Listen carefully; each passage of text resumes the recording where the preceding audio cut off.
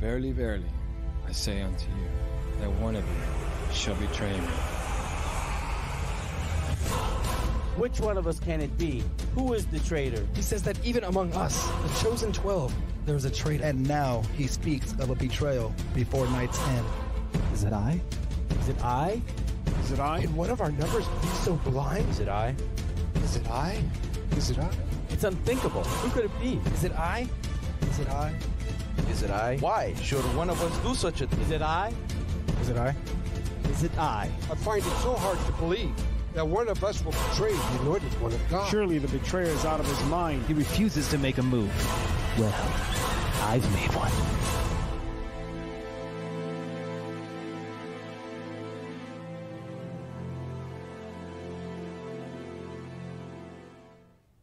Well, good morning. Good morning. Look at me. I just woke up. You know, everybody has to take a nap, don't they?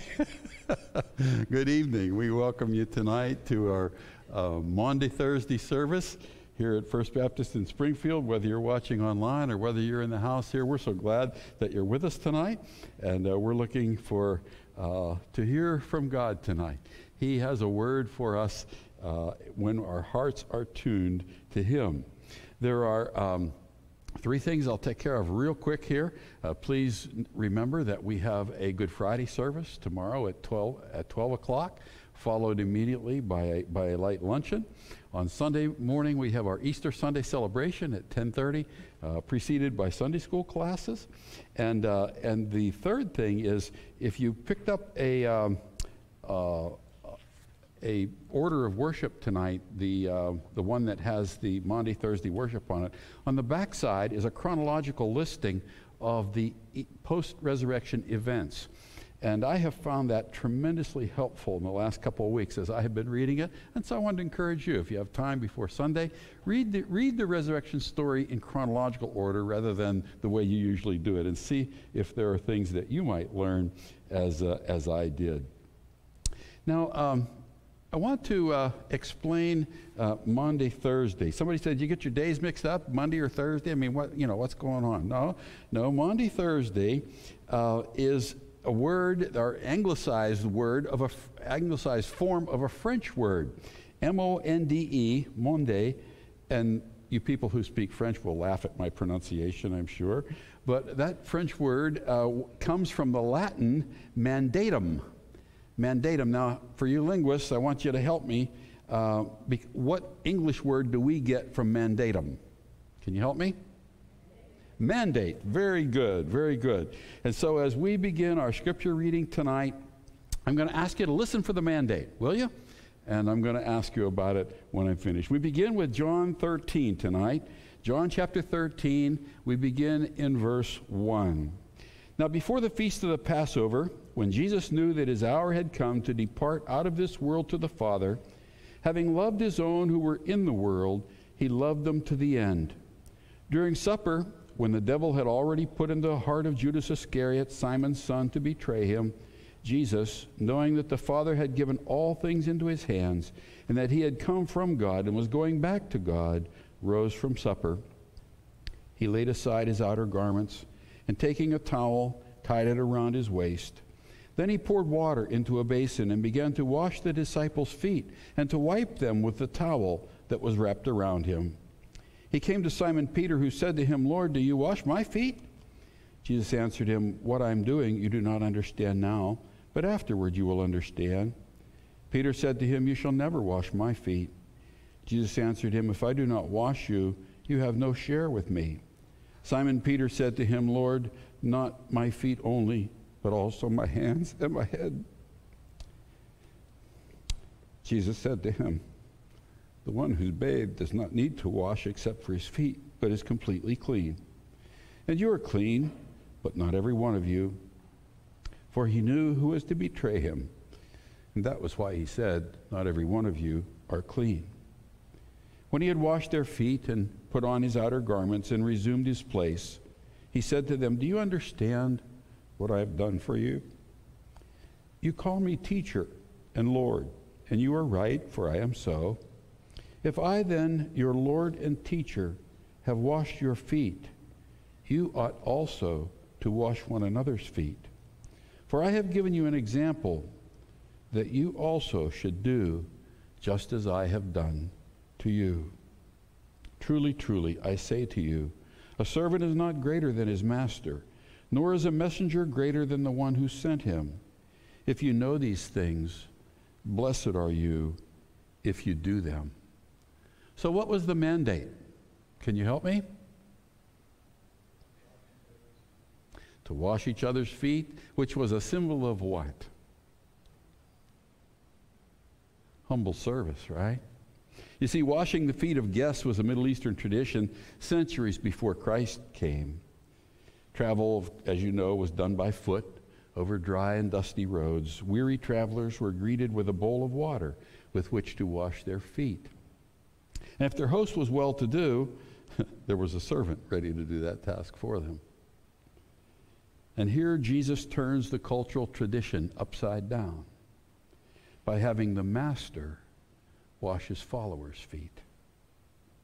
As his life demonstrated, Jesus chose to serve others, and this foot washing is an example of that service. It's an act of humility. Jesus said, here's the mandate, for I have given you an example that you also should do just as I have done for you. It was a model of how to selflessly serve one another in this world. Jim's going to help me tonight. For those of you who didn't grow up in the church culture of washing someone else's feet, perhaps this is a lesson of reaching or serving outside your comfort zone.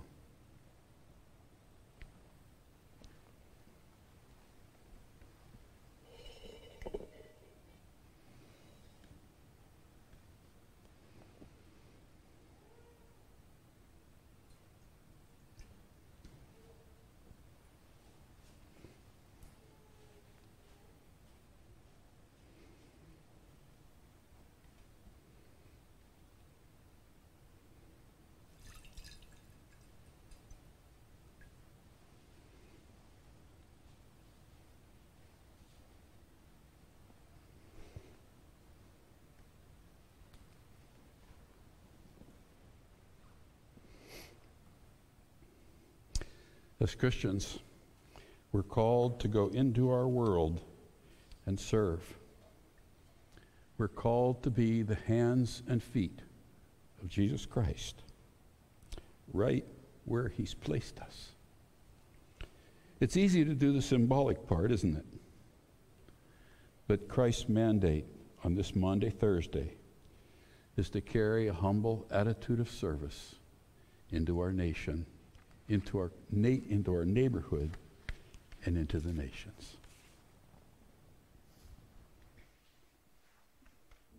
Would you stand with us? Celebrate the coming of the Savior.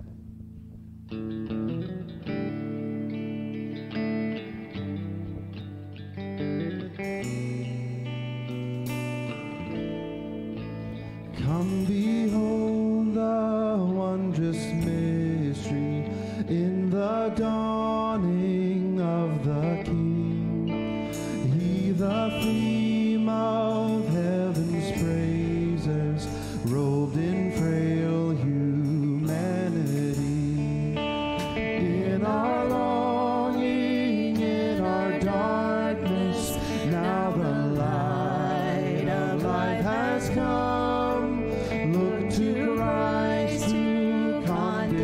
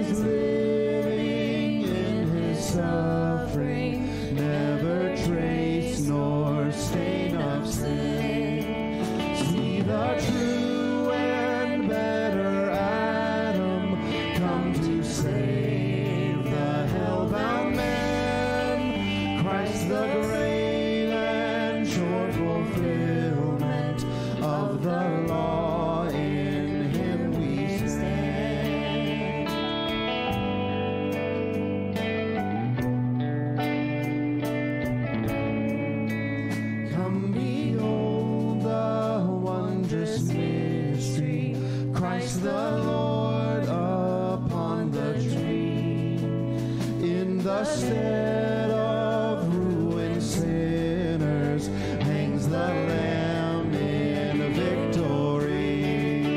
See the price of our redemption. See the Father's plan unfold, bringing many sons to glory, grace unmeasured, love untold.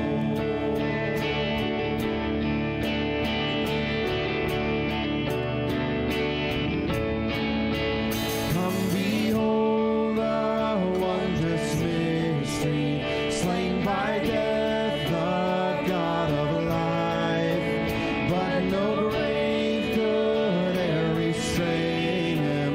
Praise the Lord, he is alive. What a foretaste of deliverance, how unwavering our hope. Christ in power resurrected, as we will be when he comes.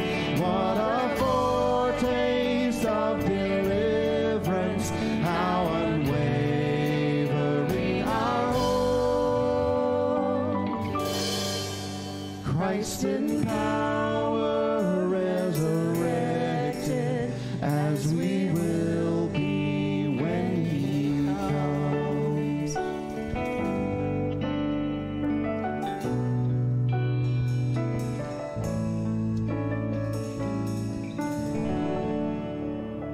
You may be seated.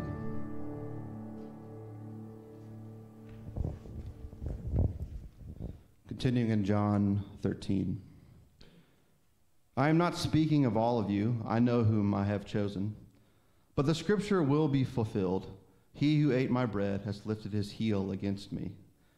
I am telling you this now before it takes place, that when it does take place, you may believe that I am he. Truly, truly, I say to you, whoever receives the one I send receives me, and whoever receives me receives the one who sent me. After saying these things, Jesus was troubled in his spirit and testified, truly, truly, I say to you, one of you will betray me. The disciples looked at one another, uncertain of whom he spoke. One of his disciples, whom Jesus loved, was reclining at table at Jesus' side. So Simon Peter mentioned to him to ask Jesus of whom he was speaking. So that disciple, leaning back against Jesus, said to him, Lord, who is it? Jesus answered, it is he to whom I will give this morsel of bread when I have dipped it. So when he had dipped the morsel, he gave it to Judas, the son of Simon Iscariot. Then after he had taken the morsel, Satan entered into him. Jesus said to him, what you are going to do, do it quickly. Now no one at the table knew why he said this to him. Some thought that because Judas had the money bag, Jesus was telling him, buy what you need for the feast, or that he should give something to the poor. So after receiving the morsel of bread, he immediately went out, and it was night. When he had gone out, Jesus said, now is the Son of Man glorified, and God is glorified in him. If God is glorified in him, God will also glorify him in himself, and glorify him at once. Little children, yet a little while I am with you. You will seek me, and just as I said to the Jews, so now I also say to you, where I am going, you cannot come. A new commandment I give to you, that you love one another just as I have loved you. You also are to love one another. By this, all people will know that you are my disciples, if you have love for one another. Simon Peter said to him, Lord, where are you going? Jesus answered him, where I am going, you cannot follow me now, but you will follow afterward. Peter said to him, Lord, why can I not follow you now? I will lay down my life for you. Jesus answered, will you lay down your life for me? Truly, truly, I say to you, the rooster will not crow till you have denied me 3 times. Let's stand together once more.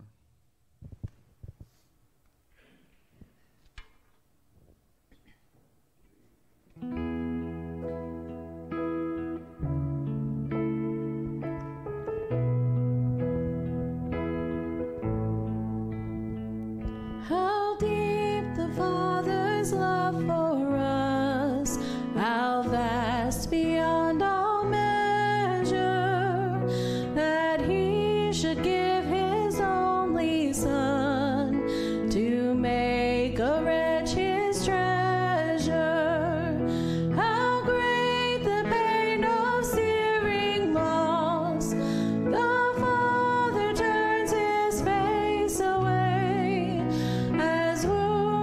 are the chosen one. Bring many sons to glory.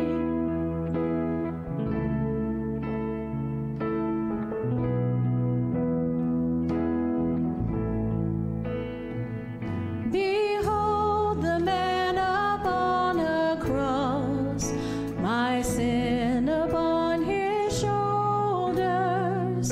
Ashamed, I hear my mocking voice call out among the scoffers. It was my sin that held him there until it was accomplished. His dying breath has brought me life. I know that it is finished.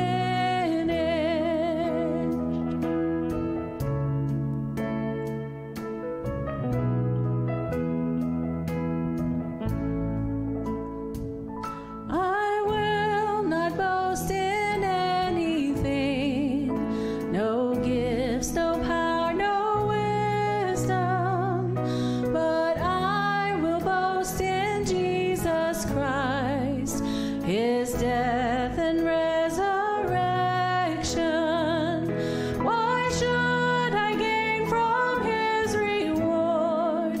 I cannot give an answer, but this I know with all my heart: his wounds have paid my ransom.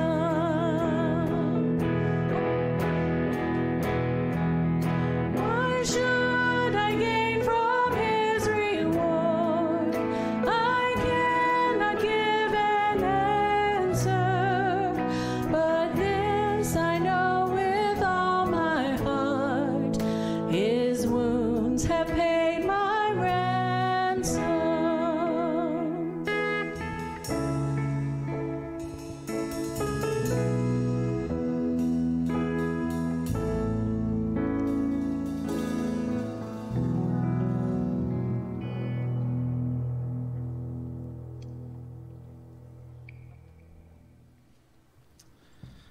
I'll continue reading in the Gospel of John, John chapter 14. Let not your hearts be troubled. Believe in God. Believe also in me. In my Father's house are many rooms. If it were not so, would I have told you that I go to prepare a place for you?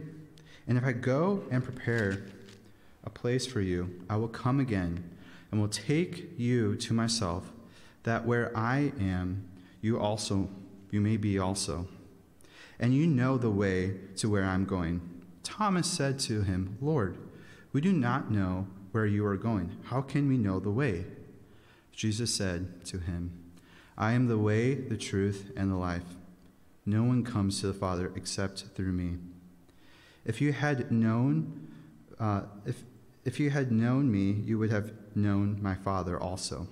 From now on, you do know him and have seen him. Philip said to him, Lord, show us the Father, and it is enough for us. Jesus said to him, have I been with you so long, and you still do not know me, Philip?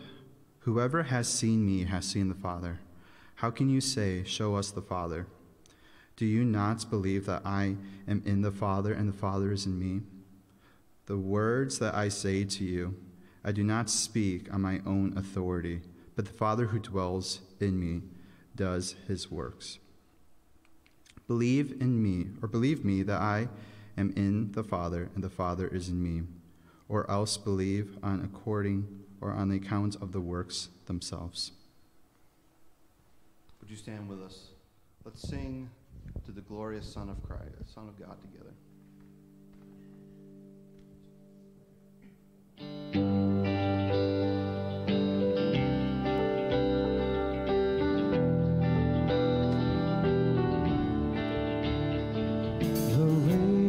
Of the Father before the dawn of time, you spoke and all creation came to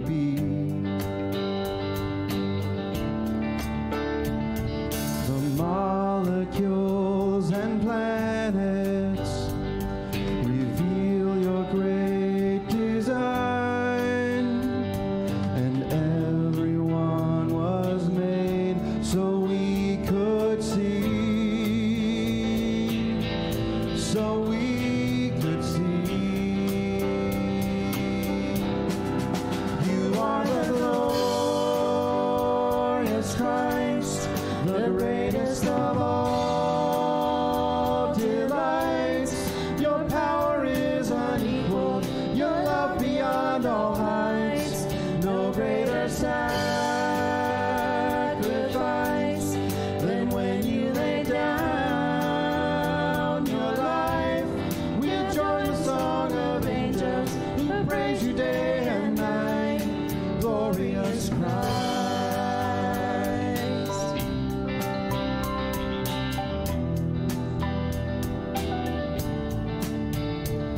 You left the air of heaven to breathe the dust of earth and dwell among the outcast and the poor. You came to be forsaken and died to take our curse, so you could be our joy forevermore, forevermore. You are the glorious Christ, the greatest of all delights. Your power is unequaled, your love beyond all heights. No greater sacrifice than when you lay down your life. We join the song of angels who praise you day and night. Glorious Christ.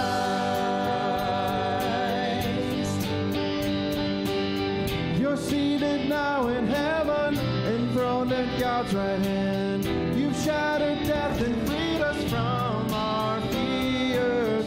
And though we cannot see you, you're coming back again. And all will be made right when you appear. And all will be made right when you appear. You are the glorious Christ, the greatest of all delights. Your power is unequaled, your love beyond all heights. No greater sacrifice than when you lay down your life. We join the song of angels who praise you day and night. Glorious Christ.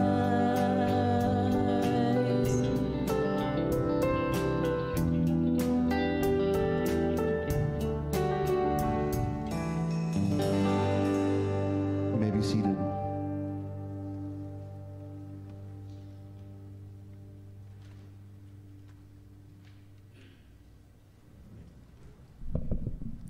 Let us continue in our reading of God's word in John 14.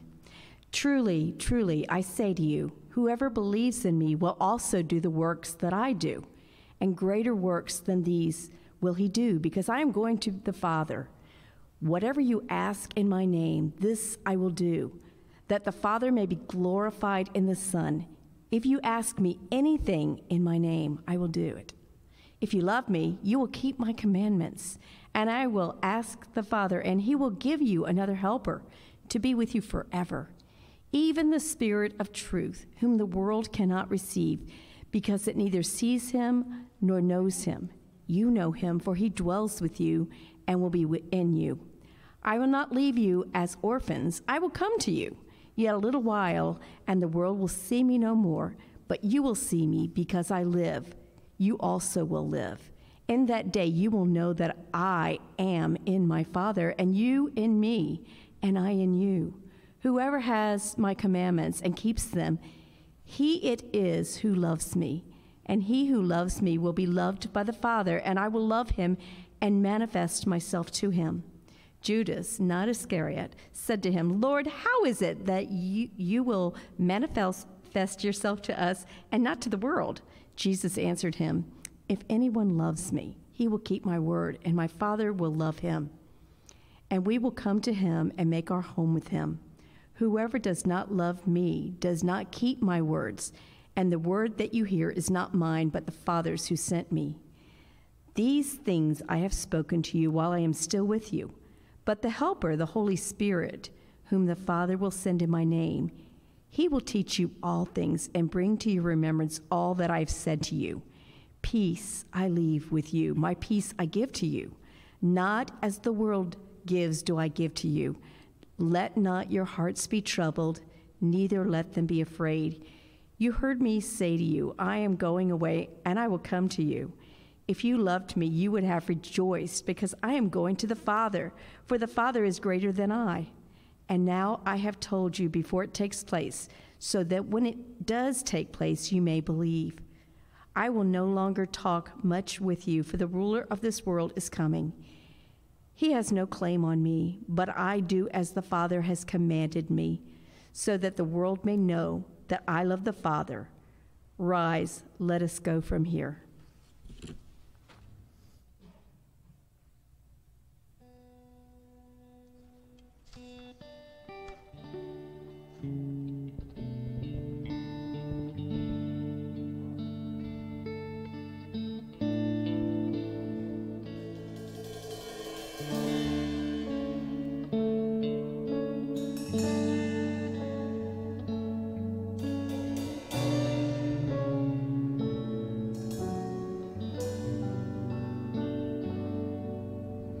Holy Spirit, living breath of God, breathe new life into my willing soul. Let the presence of the risen Lord come renew my heart and make me whole. Cause your word to come alive in me. Give me faith for what I cannot see. Give me passion for your purity. Holy Spirit, breathe new life in me.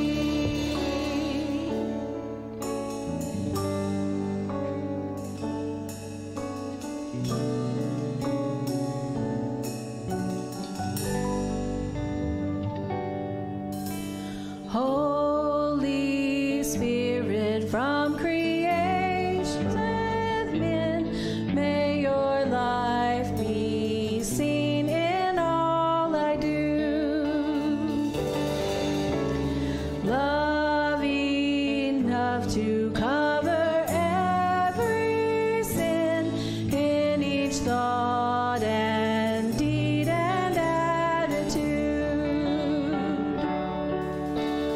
Kindness to the greatest and the least. Gentleness that shows the path of peace. Turn my strivings into works of grace. Breath of God, show Christ in all I do.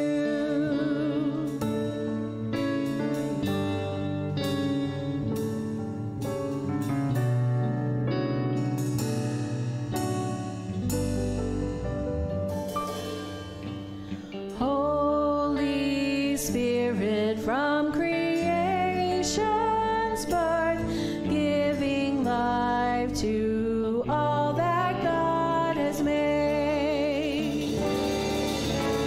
Show your power once again on earth.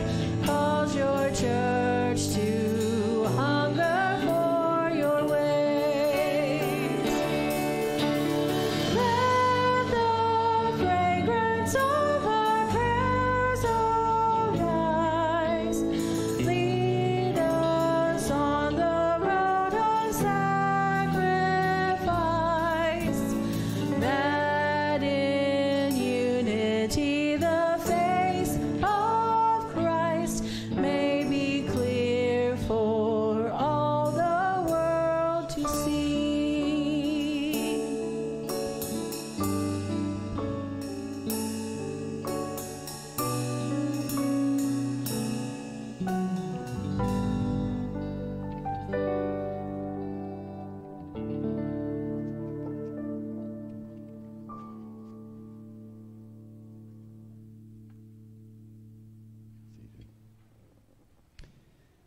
am the true vine, and my Father is the vine dresser. Every branch in me that does not bear fruit, he takes away. And every branch that does bear fruit, he prunes, that it may bear more fruit. Already you are clean because of the word I have spoken to you. Abide in me, and I in you. As the branch cannot bear fruit by itself unless it abides in the vine, neither can you unless you abide in me. I am the vine, you are the branches. Whoever abides in me and I in him, he it is that bears much fruit. For apart from me, you can do nothing. If anyone does not abide in me, he is thrown away like a branch and withers. And the branches are gathered, thrown into the fire, and burned. If you abide in me, and my words abide in you, ask for whatever you wish, and it will be done for you. By this is my Father glorified, that you bear much fruit, and so prove to be my disciples. As the Father has loved me, so have I loved you. Abide in my love. If you keep my commandments, you will abide in my love, just as I have kept my Father's commandments and abide in his love. These things I have spoken to you, that my joy may be in you, and that your joy may be full. This is my commandment, that you love one another as I have loved you. Greater love has no one than this, than someone lay down his life for his friends. You are my friends if you do what I command you. No longer do I call you servants, for the servant does not know what his master is doing, but I have called you friends. For all that I have heard from my Father, I have made known to you. You did not choose me, but I chose you, and appointed you that you should go and bear fruit, and that your fruit should abide, so that whatever you ask the Father in my name, he may give it to you. These things I command you, so that you will love one another. Would you stand with us? Let's give ourselves to the Lord because of the love that he has for us.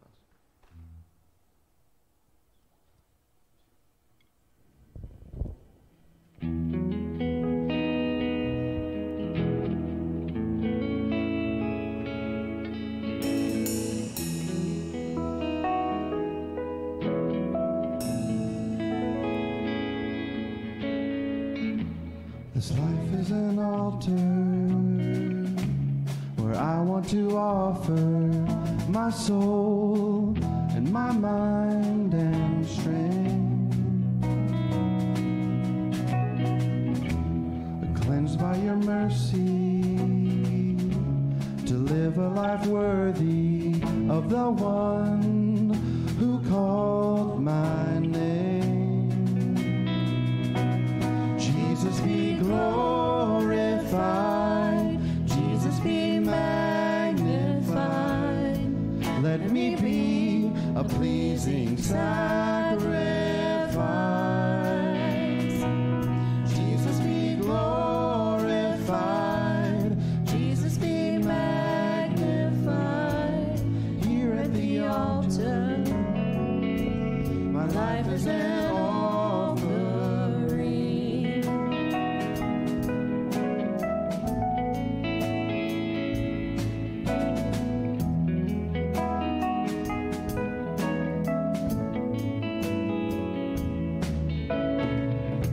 How could I not love you? You authored my rescue, raised me up from death to life. Your spirit is in me, revealing your glory. Oh, what joy as I give my life. Jesus be glorified, Jesus be magnified. Let me be a pleasing sacrifice. Jesus be glorified, Jesus be magnified. Here at the altar,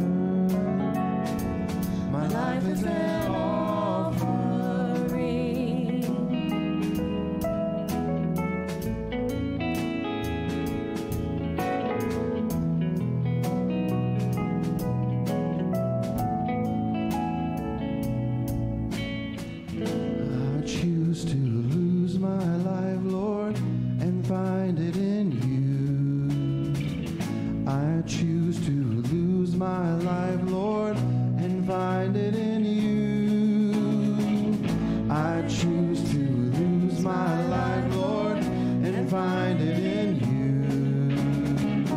I choose to lose my life, Lord, and find it in you.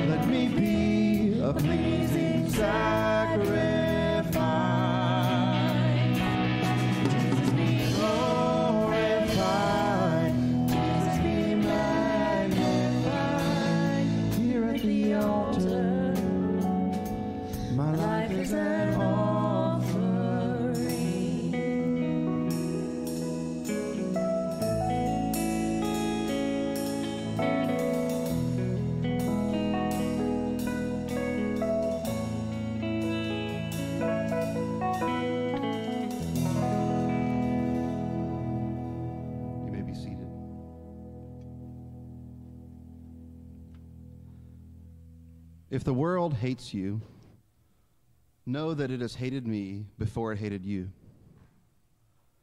If you were of the world would love you as its own. But because you are not of the world, but I chose you out of the world, therefore the world hates you. Remember the word that I said to you. A servant is not greater than his master. If they persecuted me, they will also persecute you. If they kept my word, they will also keep yours. But all these things they will do to you on account of my name, because they do not know him who sent me. If I had not come and spoken to them, they would not have been guilty of sin, but now they have no excuse for their sin. Whoever hates me hates my Father also. If I had not done among them the works that no one else did, they would not be guilty of sin, but now they have seen and hated both me and my Father. But the word that is written in their law must be fulfilled. They hated me without a cause. But when the Helper comes, whom I will send to you from the Father, the Spirit of truth, who proceeds from the Father, he will bear witness about me. And you also will bear witness, because you have been with me from the beginning. I have said all these things to you to keep you from falling away. They will put you out of the synagogues. Indeed, the hour is coming when whoever kills you will think he is offering service to God. And they will do these things because they have not known the Father nor me. But I have said these things to you, that when the hour comes, you may remember that I told them to you.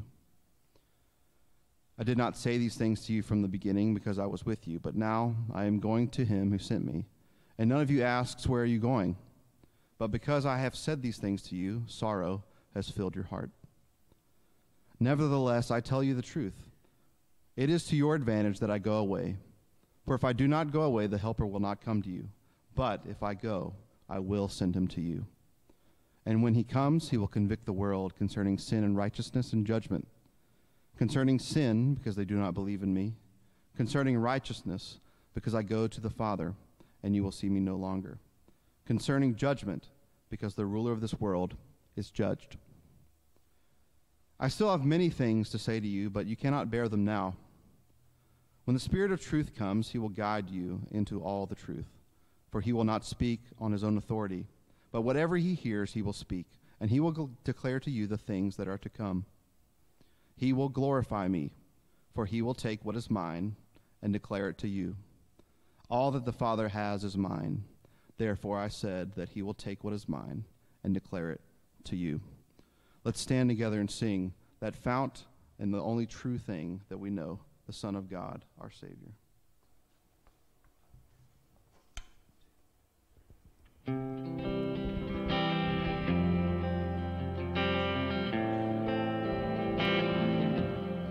In Christ alone, my hope is found. He is my light, my strength, my song. This cornerstone on this solid ground, firm through the fiercest drought and storm. What heights of love, what depths of peace, when fears are stilled, when striving cease. My comforter, my all in all, here in the love of Christ I stand.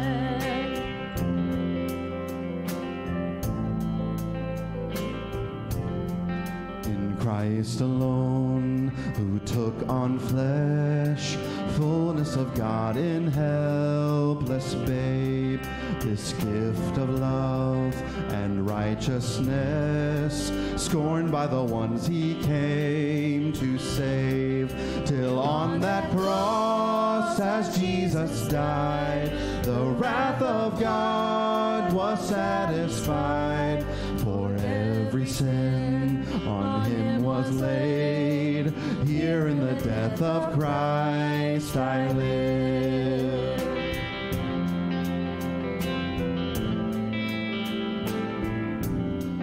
There in the ground his body lay, light of the world by darkness slain, then bursting forth in glorious day, up from the grave he rose again. And as he stands in victory, since curse has lost its grip on me, for I am his and he is mine, bought with the precious blood of Christ.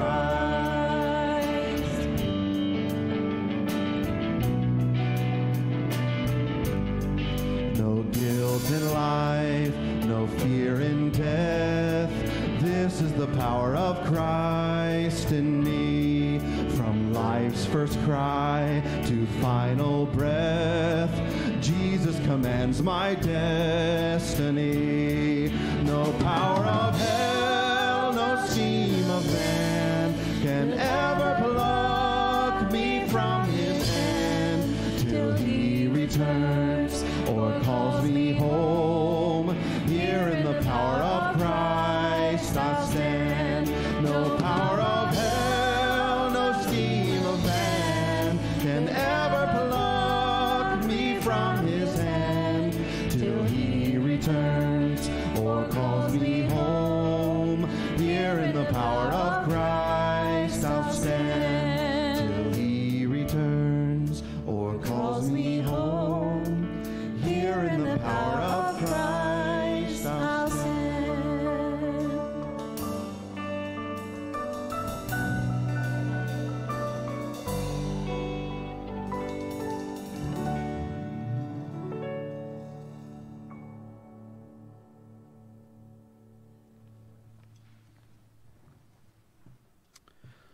A little while, and you will see me no longer. And again, a little while, and you will see me. So some of his disciples said to one another, "What is this that he says to us? A little while, and you will not see me, and again a little while, and you will see me, and because I am going to the Father?" So they were saying, "What does he mean by a little while?" We do not know what he is talking about. Jesus knew that they wanted to ask him. So he said to them, "Is this what you are asking yourselves? What I meant by saying, a little while, and you will not see me, and again, a little while, and you will see me? Truly, truly, I say to you, you will weep and lament, but the world will rejoice. You will be sorrowful, but your sorrow will turn into joy. When a woman is giving birth, she has sorrow because her hour has come. But when she has delivered the baby, she no longer remembers the anguish for joy that a human being has been born into the world. So also, you have sorrow now, but I will see you again, and your hearts will rejoice, and no one will take your joy from you. In that day, you will ask nothing of me. Truly, truly, I say to you, whatever you ask of the Father in my name, he will give it to you. Until now, you have asked nothing in my name. Ask, and you will receive, that your joy may be full. I have said these things to you in figures of speech. The hour is coming when I will no longer speak to you in figures of speech, but I will tell you plainly about the Father. In that day, you will ask in my name, and I do not say to you that I will ask the Father on your behalf. For the Father himself loves you, because you have loved me and have believed that I came from the Father.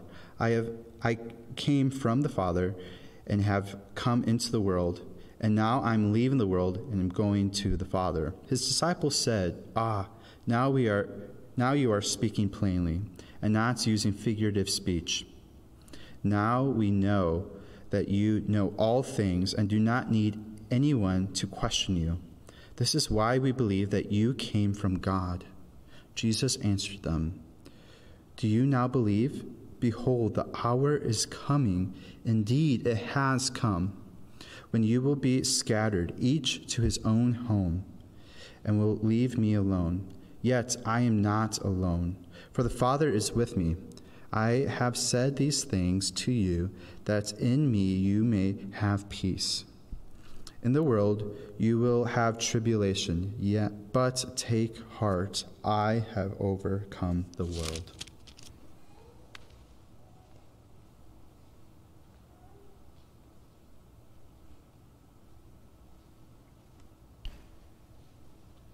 John, the gospel writer, places these teachings that we have been reading in the context of the Passover.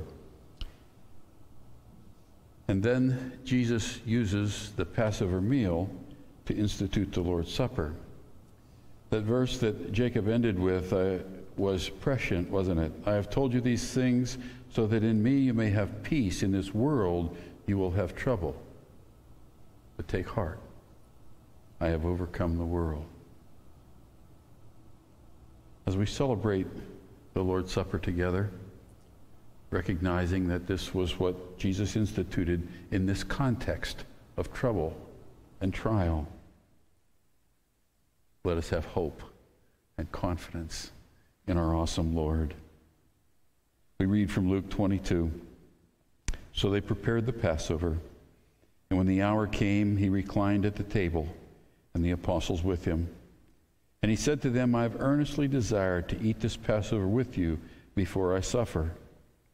For I tell you, I will not eat it until it is fulfilled in the kingdom of God. And he took a cup, and when he had given thanks, he said, Take this and divide it among yourselves.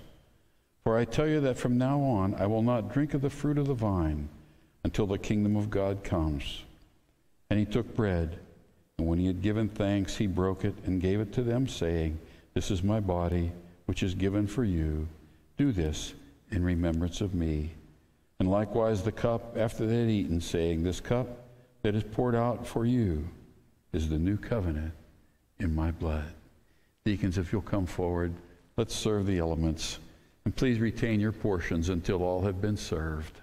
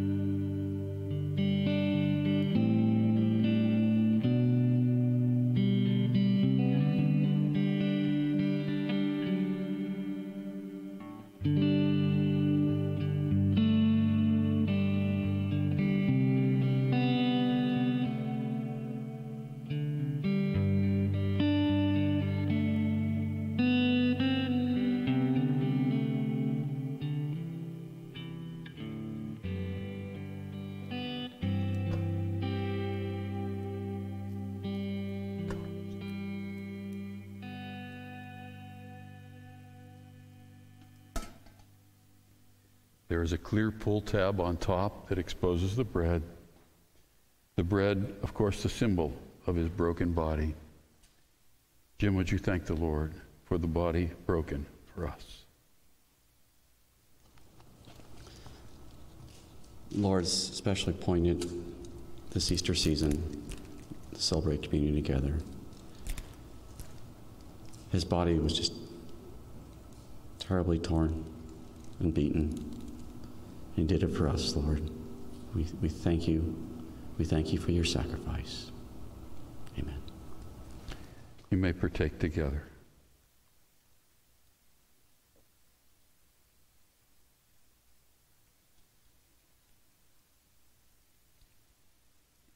And after he'd eaten, he took the cup. Said, "This cup is a symbol of the new covenant that I seal with my blood." Ronnie, would you thank the Lord for the sacrifice of his blood? Lord, we just thank you. Thank you that you went and sacrificed your Son on the cross, his blood shed for our redemption.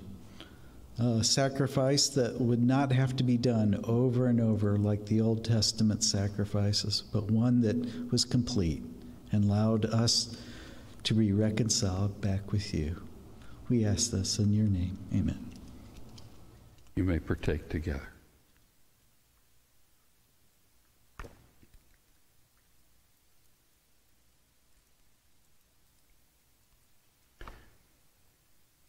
Father, as we leave this service tonight,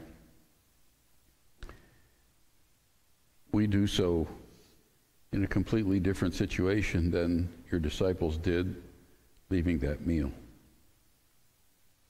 We can look back and thank you for the victory over death and sin that you have brought to us. And yet, Father, in another way, may we leave tonight and consider John 17, your prayer, your agonizing prayer to the Father in that long night between the supper and when he was tortured and crucified. And may that sacrifice take on new meaning for us as we worship you. In Jesus' name.